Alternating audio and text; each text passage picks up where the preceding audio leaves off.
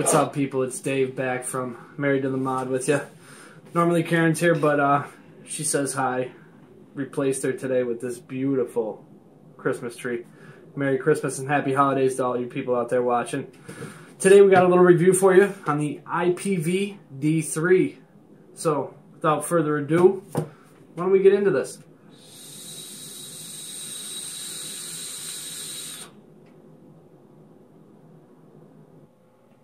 Alright guys, so we're back with you here down low.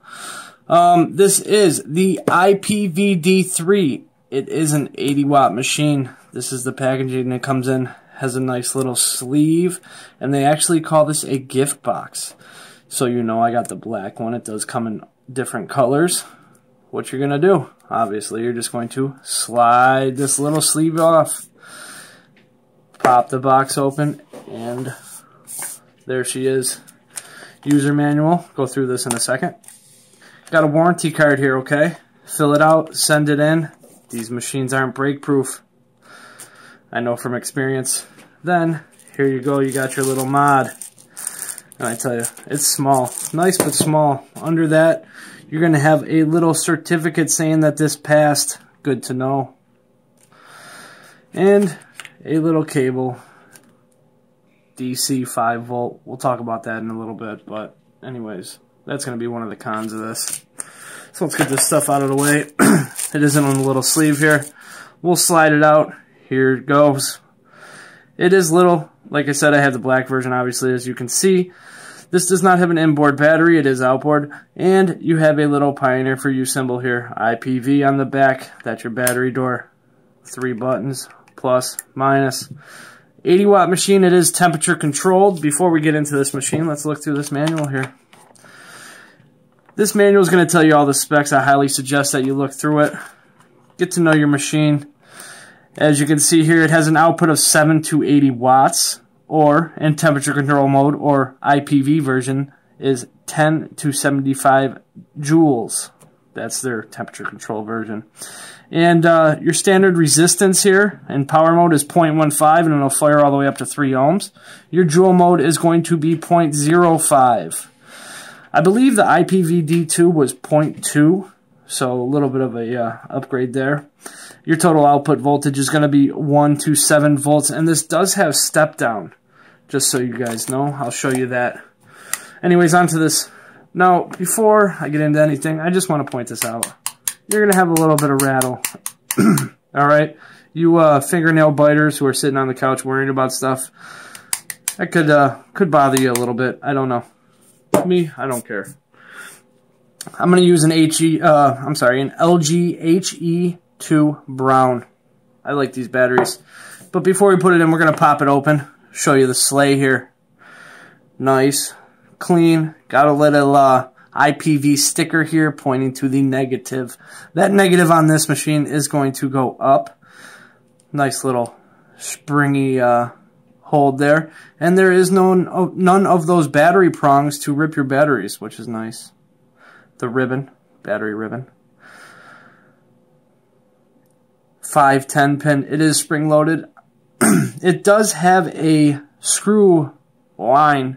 Don't unscrew it, don't screw it. It's going to be where it's got to be. Just let it be. It's not recessed at all, but I will tell you that everything I've put on here has fit nicely. It's made a good connection. Haven't had an issue with it at all. Alright, so we're going to go ahead and slide the battery in here. Positive side down. Now, while we're up and close here, I did point out to you this, right? Let me show you what I've been doing. Little trick here. Sliding this over. Putting the door back on. It's going to take that rattle out of it quite a bit. Now, it is still there, but not nearly as bad. 5 clicks. Going to turn this on. IPV. I am the IPV D3. This does have the Yeehee. Let's go into it here. 5 clicks going to get you into the menu. The version is the Yeehee SX150H chip. Nice basic chip. Anyways, we're going to start here from 7 watts. There's your lowest setting. And on the screen here, we have your volts, your ohms, nice little battery signal, symbol, whatever you want to call it there. And like I said, it will run all the way up to 80 watts. And it does scroll by 0.1, but there you go, 80 watts. Let's jump into the menu here. First, you click it 5 times, it's going to say system off. You click that, system goes from uppercase to lowercase, and it is now off. Click it back on.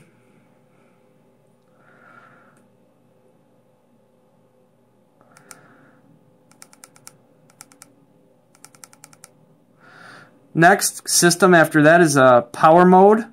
You can switch that to dual mode. Your power mode, if you leave it in power, you click it again, it's just going to go to version. You can switch that. Your exit on. Alright, now when you're in power mode, your main screen here is your wattage mode like I just showed you, going from 7 to 80 watts. Let's go into dual mode though. When you hit dual mode, you're going to hit the fire button here. It's going to go unit, Fahrenheit or Celsius. Alright. I'm going to select Fahrenheit. I'm in the States.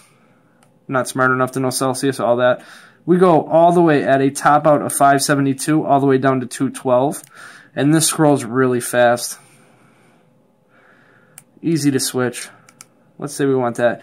We can run nickel or titanium wire on this. No stainless steel. Oh well. Alright. Get away from nickel wire though. It's a dying wire. And then you can go back into your version or your exit on.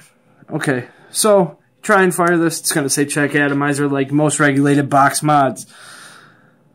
Size-wise, I don't have huge hands, but it is small. Okay. All I have here to compare it to is the Coolfire. Sorry, it's a little custom with my example box there. But it's a little bit shorter than the Coolfire 4. You stand it up here, and you're going to be... It's about the same width. I don't have the direct dimensions of this. Sorry.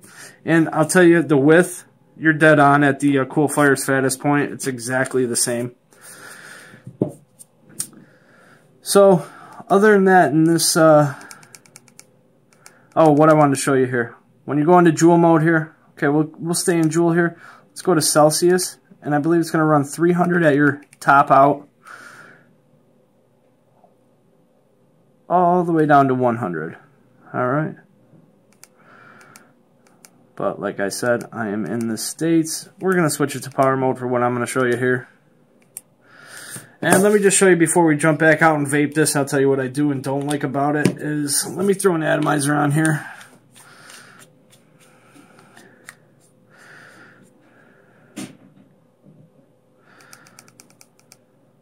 And I just want to show you the step down. Alright, so power mode.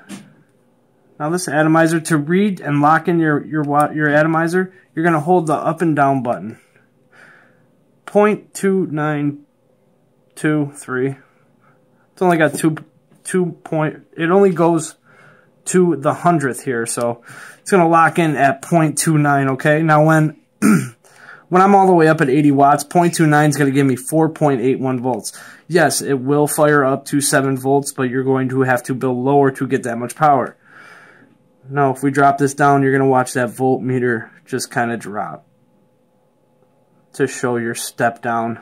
7 watts, you're going to fire at 1.42 volts at 0.29 ohms, that is. Alright, so that's a basic run through on the IPV D3. We'll get back out, we'll vape it, we'll show you the pros and cons, or I'll tell you the pros and cons about it, and get out of here. 3. And we're back, guys.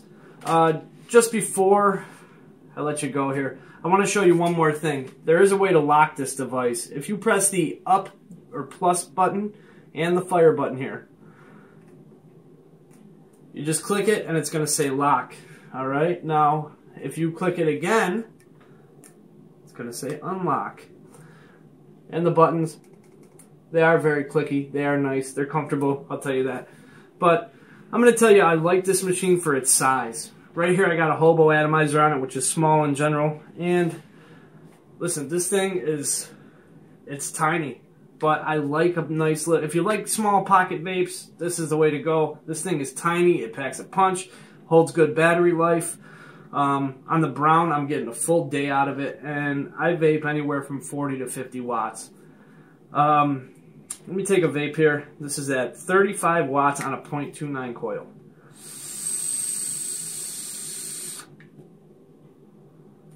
Pretty nice. These lower watted or lower ohm coils, I'm gonna jump this up here right to 50. Show you a 50 watt vape. One of the big cons, I mean, it's a Pioneer4You thing. This DC 5-volt adapter. Get away from it. I don't know what the positive to it is. You can charge through this. You can charge your battery, leave it in there, charge it. You know, I don't recommend charging it through there. And one more thing I wanted to say is that I did get this from Sweet Vapes. Great company, sweetvapes.com. I'll put a link in the description down low if you're looking for it. I ordered from order to door. It was probably 4 days, but it was very fast.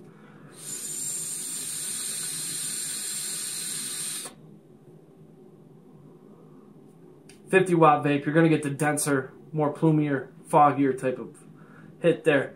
Great taste, but that's all about this atomizer here. I'm just telling you about this IPV D3 for right now. I want to give a shout out to Hank Vapes. Gave me a little knowledge through a message there. Thanks a lot, buddy. And if you're into reviews, stuff like that, go check his stuff out. He's putting out some really good stuff there. Let you know what to buy, what not to buy. Other than that, like, subscribe, please. We're looking for subscribers, guys. If you like what you saw, we're going to do more of these reviews. Karen's going to be back with us. I know most of you people probably like her more than me, but it's just me for tonight. So, anyways, I hope you do like and subscribe to our videos. Married to the Mod, that is. And just remember, those that vape together, stay together.